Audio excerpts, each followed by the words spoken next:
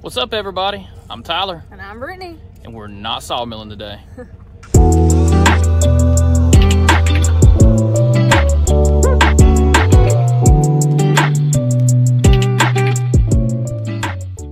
As you guys can tell, we're out for a day on the river. Aiden's got a big old bag of jugs.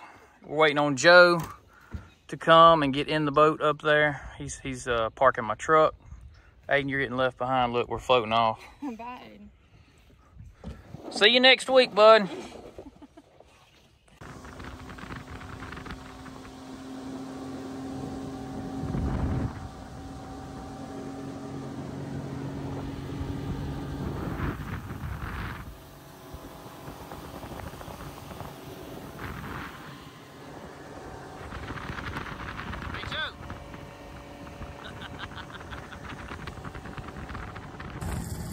All right, we're at the spot.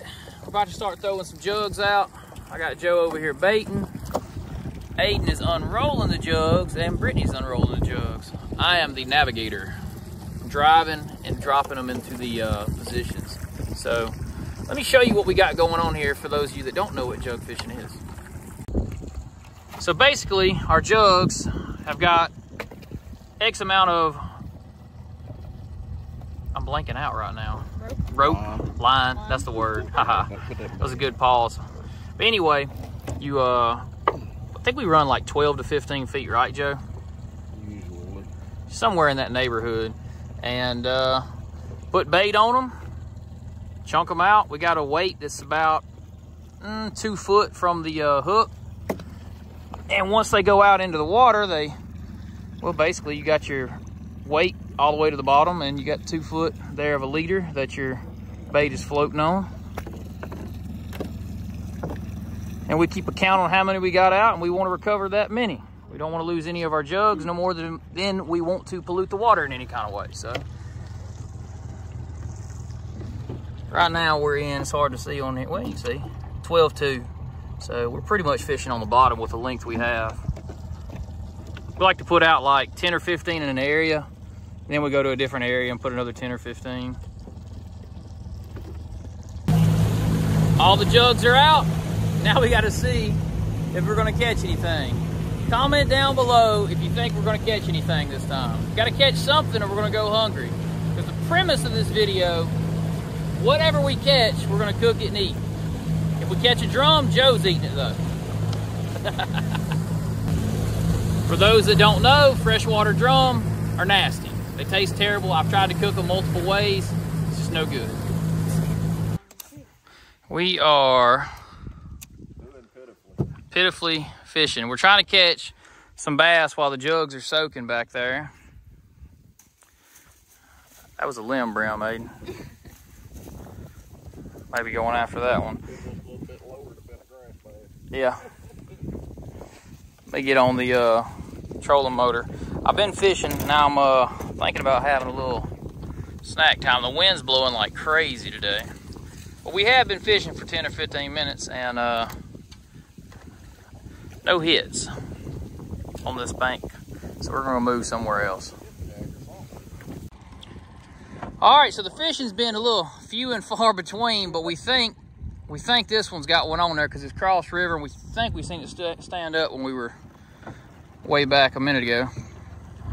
Okay, we finally, she's got to land it, or we're gonna be skunked. Woo, we got it. All right, it's not a lot, guys, but we're not gonna starve.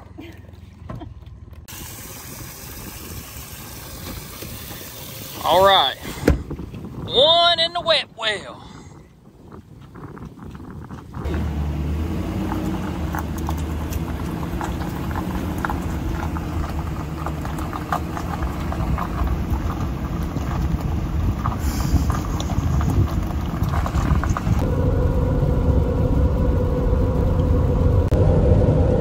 We got rained out. See you at the house. It's the next morning, and for those of you that have made it to this part of the video, yesterday's fishing experience was one that all fishermen have experienced at least once, probably tons of times. We got rained out. We fished for an hour and a half. The bite was slow. We casted and casted and casted. Joe was changing lures. Brittany was changing lures. I kept throwing that jerk bait over and over. And the bite was off. I don't know why. We tried different locations, different depths, different spots. The bite was off. The jugs were fishing for us. We went and checked them right before we ended. You'll see the clips. We ended up catching one. 2 hours of fishing, one fish. Sad fishing trip. Yeah. So it's like that sometimes. You're not, they would call it catching if it was, you know, always catching. But it's fishing. So we were out there trying our best. But the next morning, I'm going to cook some fish. Because, you know, look, we catch fish sometimes in excess. My freezer is stocked. I'm going to unthaw some fish. And at the end of this video, I will be showing you guys how we cook those fish. And the one fish we caught yesterday. I did clean that fish. So, but in between, hang out with me for a few seconds. One, I'm about to give you a homestead update. We have things growing in the garden. And two, check out the garage. It's coming together. I got both tool chests in here now. I've got to clean one up, put it over there. I've got this beat, what's it called? I can't think of it now, holy board. The church board, holy board. No, I don't know what it's, pegboard. Pegboard. I got it. All right, so I got pegboard. Check it out. I got some more pegboard over here that's going on some other spots. I went to my local Lowe's and they were like, it's half off. And I was like, why? And they were like, it got water damaged. I looked at it over and over and over. They're like, the top piece on there was water damaged. So I was like, well, how much is there? 50% off. So I got 6 sheets for 12 bucks a sheet. I'm super pumped about that. 3 are hung. There's nothing wrong with them. I got 3 more to hang. Let's go check out the garden. If you guys can tell, it definitely came a big rain this morning. But I got to do some, look, I know I need to do a little bit of weeding. We're going to get out here with a hoe this evening, maybe tomorrow. But anyway, check out the onions. You can see the rows, all those onions. Over here we got cabbage and broccoli. And we got 2 rows of peas. Now, if you look really close, guys, one row is pretty straight and one row is a little bit crooked. Mine's a straight one. I want you guys in the comments right now below to guess who planted the straight row and who planted the crooked row. It was us two, so which one of us did what? Now this is my project. This is our raised garden bed that we built last year, and I've started my strawberries in here. You see some of them are already coming up. Yep, we already got strawberries. Check it out. Now the plan is to build about 6 beds identical to this with a lawnmower space in between them. And then a couple of them I'm planning on doing like a cattle panel trellis from one to the other. And then we're gonna plant cucumbers so that they grow over the trellis. And maybe even some like snap peas or something. Yeah. I don't know. Something cool that would trellis and runs. Now we gotta get to work, and then later this evening, we're gonna go back into the house. We're gonna take care of cooking those fish, the one fish we caught, plus some others we caught last year. And we'll have a little fish dinner to conclude this thing. So I'll see you there. We made it to the end of the day, and as promised, I'm about to take this fish. Let me show you the one piece of fish that we caught. This is one from yesterday. So that one fish made, well, 4 fillets, or 2 fillets, but 4 pieces I can actually fry size-wise. So I'm gonna go over here with the yellow cornmeal. We are traditionally doing southern fried fish. Now the other fish, I had to bring out some bass we caught last year, you know, froze. So we're gonna do some bass and then catfish. We'll do a little taste test there. So I'll put a little bit more cornmeal in here, and I like to add into my cornmeal just a little bit of flour. I add just a little bit of flour into that mix. I feel like it makes a slightly better breading. We'll do some Tony's Creole seasoning into our mix. I like things that have some flavor, so we're gonna add a little bit. All right, now we're gonna add a little salt and a little pepper.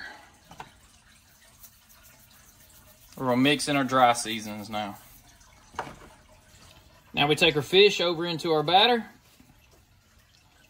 Lightly batter our fish. You can see the difference in that catfish and that bass. Catfish has a lot whiter meat. Look over here. See the white catfish, and then this is the bass. I think bass and catfish have a distinctly different taste and texture. Completely different. Which one do you like, Miss Brittany? I think I like the taste of catfish better than I do bass. But I think what she's saying here, I know exactly where she's going. She likes the taste of catfish better, but she likes the idea of a clean bass better. Because catfish are on bottom feeders and whatnot, whereas bass are like, you know, eating live little fishes and stuff they catch. They're predators. So, I get that. Let's take this over to the grease now. So you want this on a medium-high heat right in the middle. You're shooting for about 360, 375 in that neighborhood. So you don't fry too quick.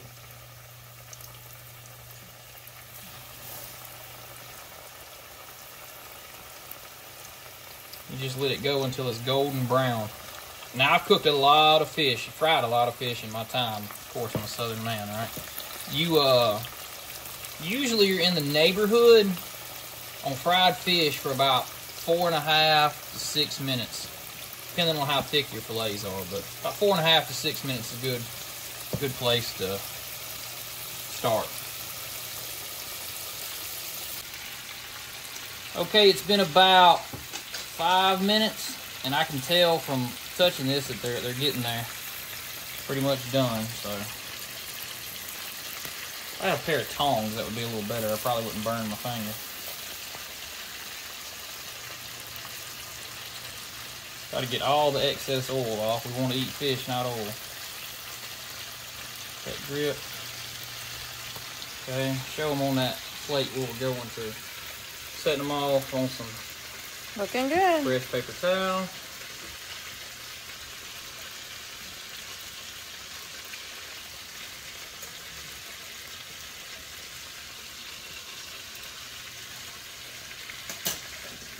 So Tyler's making his famous potatoes that are my favorite that he does. And he has a story about those. We call them grandma potatoes. I'll let him tell you the story on it. All right, I'm going to tell you about these. You cut your potatoes up into kind of little wedges, you know, like so. And then you put them over in a pan with a little butter, a little oil, whatever you want to use. I usually just put a good little drop of butter in the bottom of the pan. And my grandmother made these, and that's why Brittany calls them grandma's potatoes. She remembers eating them back when my grandma was still here with us. But you just, at the end, once they're pretty much getting done, you're starting to see some browning on them. You take a little handful of cornmeal, sprinkle over the top, and then you're just going to toss them to incorporate that. And then just continue cooking them until they're done. And my grandmother made them this way for years. And I promise you they're good. They are good. All right, now it's time for the taste test. And just so you guys know, been working all day, kind of dirty. I'm saying nothing about that. This is the end of the day. If you guys are watching this video, I'm about to go edit this right now. So you're pretty much eating supper with us on a Friday night. I'm about to go edit this and put it up in a little bit. What do you think, Miss Britt? Let's see what this fish tastes like. Which one did you get, the catfish or the bass? Catfish. My favorite. All right, well, you got to have a taste test. We have to see the bass comparison. She's going for the bass. Which one is it? It is... All right, this is going to be the bass comparison. You can tell bass, if you look inside a bass, I'll show you here, get close to the camera. See that little greenish line right there? That's indicative of bass. It's always inside of there. I've caught a lot of fish and ate a lot of fish. I don't know, the bass, pretty good. Bass is firmer. Yes. And it has I would say a sweeter flavor. It's weird True. to say that like that, but that's what it is. So, not sure which one is best. They taste different. Sometimes you could have one day and one the next, and you've had two different meals.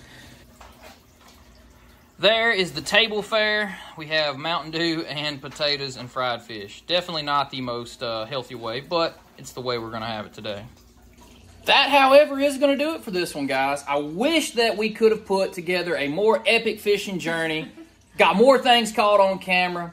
But I think there's a life lesson in this. Sometimes you're the hammer, sometimes you're the nail.